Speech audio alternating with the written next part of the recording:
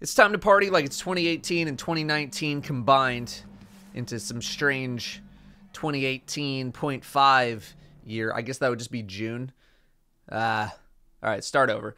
Moon and Dreaming City weapons are back. A lot of them were sunset. Now that sunsetting has been sunset, the sun has risen again on these weapons, now with new perk rolls. Which begs two questions. Where can you get these guns, and should you even bother? The moon weapons are quite plentiful. Let's rewind to 2019, shall we? The Lectern of Enchantment. You do bounties for fragments and cores.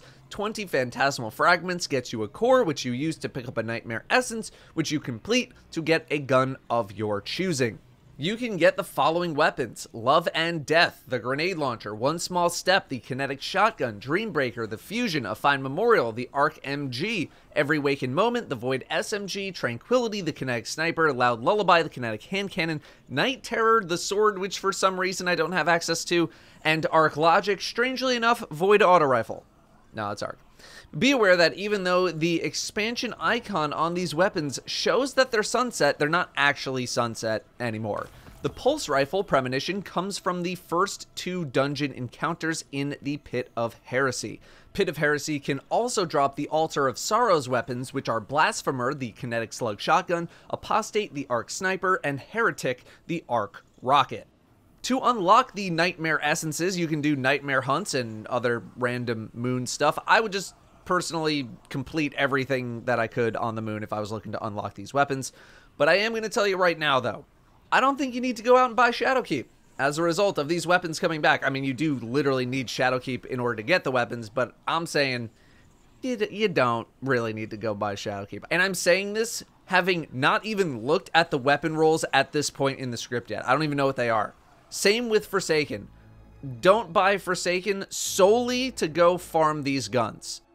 The Dreaming City weapons, on the other hand, those are not as farmable as the moon weapons, nor will they be in the near future. According to Bungie Community Manager DMG, there are no changes planned in the short term to make these weapons more accessible beyond how you get them right now, and changes might not happen for some time. Which means the only ways to get weapons from the Dreaming City on a repeatable basis are weekly quests, the one daily quest, Blind Well, and Shattered Throne. That's about it.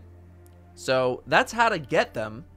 The next question is, should you even bother getting any of these guns? And the answer is not really. Of all the guns that I'm about to discuss, there are maybe 2 to 4 of them that I would say are even worthy of thought. Fine Memorial and Loud Lullaby from the Moon, and Vouchsafe from Dreaming City, those come to mind right now.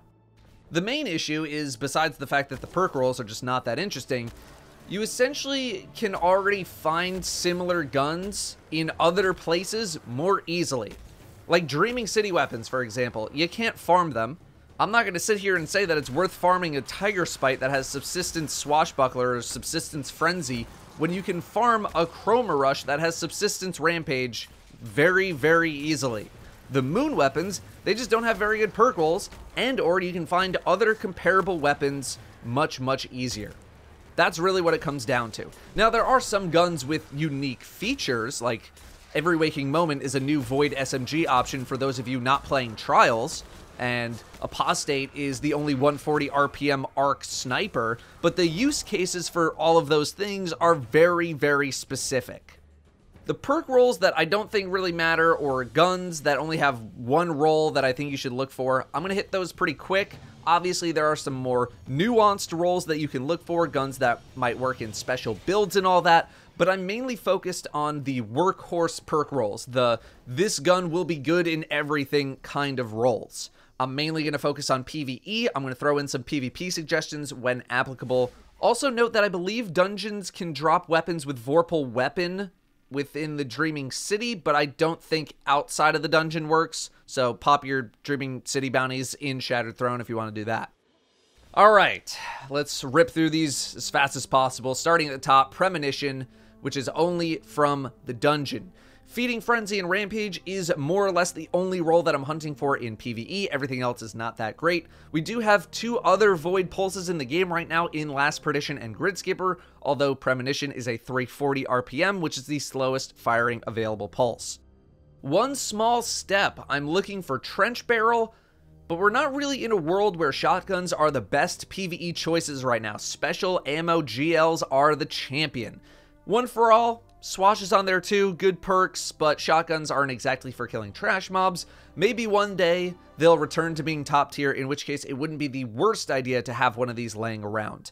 Tranquility, the sniper, I don't even recommend touching this thing for PvE. It has no more auto-loading, no more firing line, no fourth times, no high impact reserves, no field prep. It's all gone. It has a lot of utility perks, Demolitionist, Thresh, Lead from Gold. If that's your thing, knock yourself out.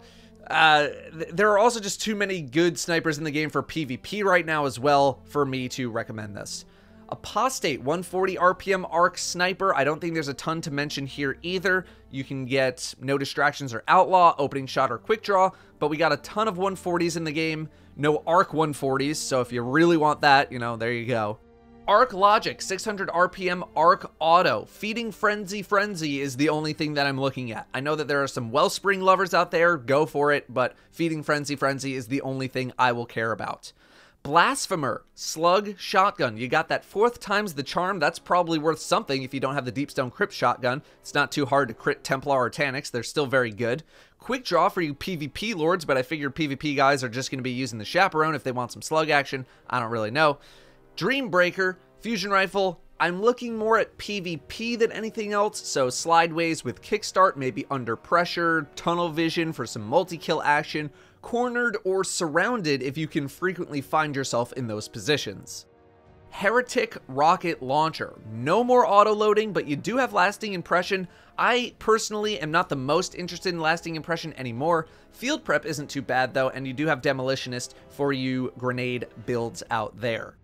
Fine Memorial, 450 RPM arc machine gun. You got auto-loading, clown cartridge, subsistence, and field prep.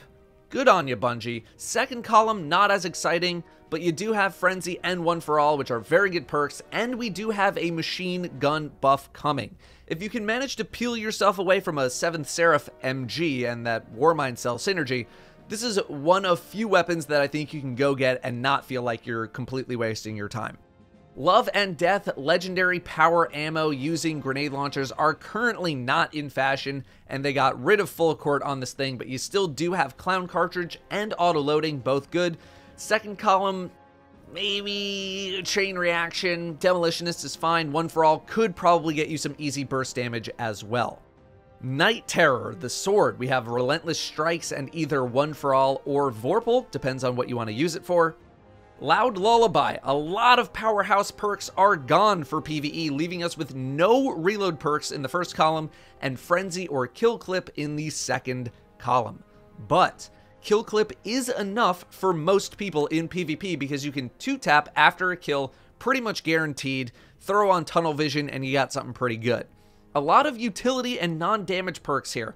Take them as you need them, but again, these kinds of perks work better with a build designed to make them good. I'm never going to suggest Adrenaline Junkie as a general use perk because you need a build to support that perk, but if you already have that knowledge, then you don't need me to tell you that.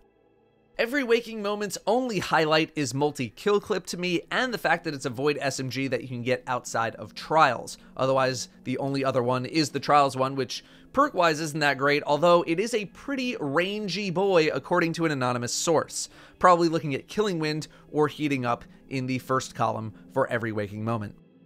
Okay, so Dreaming City weapons have a bit more going on.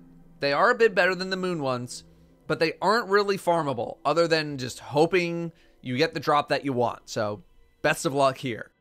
Waking Vigil, a lot of good stuff here. Rapid Hit or Outlaw, you got Rangefinder, Slide Shot for PvP purposes. Second column has Dragonfly, Kill Clip, Disruption Break, Vorpal, I guess if you want that via dungeon. Opening Shot for PvP, ton of great stuff on Waking Vigil, good luck farming that. Retold Tale has some decent stuff as well, but again, non-slug shotguns in PvE right now, not really the hotness. It does have 1-2 punch, it does have Demolitionist, Slide Shot, or Quick Draw for PvP, although you're probably still using Fellwinters, let's be real. Tiger Spite has some decent stuff, Overflow and Subsistence in column A, Swash, Demo, or Frenzy in column B. Not too shabby here, but again, with Chroma Rush being readily farmable, I would much rather go farm that unless you really want Demolitionist, as I believe Tiger Spite is the only kinetic auto that can get Demolitionist besides Horror Story, but Horror Story is an event weapon. Abide the Return, it's a sword. Relentless Strikes is definitely on there. Disruption Break is pretty interesting on a sword, I suppose. Thresh is a neat option, but I think most people are pretty set on swords at the moment. Vouchsafe has Rapid Hit Outlaw and 4th times, not bad. Explosive Payload is very good. Multi-Kill Clip isn't too shabby. And Dragonfly is more of a fun perk than a top tier one, so I'll probably be taking Explosive Payload for GM Nightfalls. Vorpal is also here, assuming you get it from the dungeon, which could be good for champions. Royal Chase is the only other Void Scout in the game, and while it is a bit more farmable, I think Vouchsafe has better perk options. Unfortunately, you don't have a ton of agency in actually farming this, but if you can find a good one, I would hold on to it. Twilight Oath, fan favorite sniper, is returning, mainly looking to make this a PvP sniper as it lacks a lot of PvE potential. You got no distractions and killing wind in the first column, snapshot in the second, maybe unrelenting as well, but I think people are digging the sniper mainly for the scope more than anything else. Finally, Sleepless, the Arc rocket launcher. It's got field prep, tracking, or auto-loading in the first column. Great perks there. Second column has Demo or Vorpal. I'm probably going Vorpal. That's it. If you listen to me ramble about all those guns, thanks. I don't know why you would, but thank you very much. Destiny's going to be a little dry until Season 15. I'm going to try and keep you guys entertained as much as I can. You might want to check out the streams more than the YouTube until we get to the end of August. Thanks very much for watching. I'll see you next time.